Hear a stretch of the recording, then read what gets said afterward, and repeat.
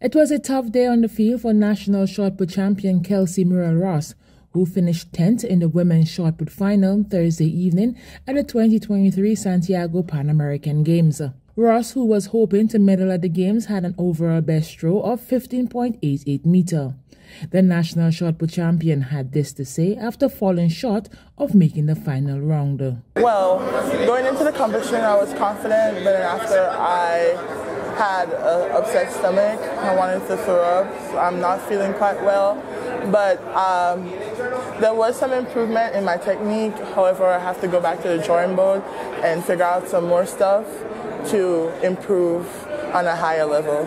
Meanwhile, Dennis Hazard, chef de mission of the Grenadian Olympic Committee, shed some light on the unfortunate incident surrounding national sprinter Hallie Hazard, who had to rerun her 100-meter race immediately after winning her heat on Monday. Hallie did not qualify on her second attempt to move on to the final after placing fourth in a time of 11.77 seconds. Williams noted that the appeal to revisit the judge's decision to recall the women's 100-meter semi-final race at the 2023 Santiago Pan American Games was made within the time frame.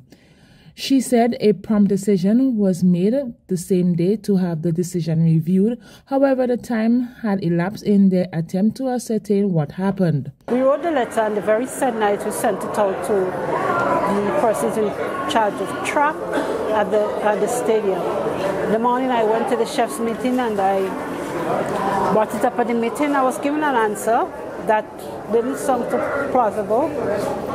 And then eventually we went to the athletes we investigated, and the final person we went to was the track judge at the stadium. The coach and I came to the stadium to try to ascertain what happened, and he said that it was a false race. Two athletes twitched, and so the system that was used picked up the twitch, and as a result they had to call back the race. What he's saying is that they did recall the race more than once, but the athletes did not hear. The chef de mission of the Grenadian Olympic Committee called the incident unfortunate and said the final decision by the officials was not in the best interest of the affected athletes. To Hallie in the 100 meters was very unfortunate, and I don't think it was the best. The decision was not the best thing for the athletes. When upon investigation, the chief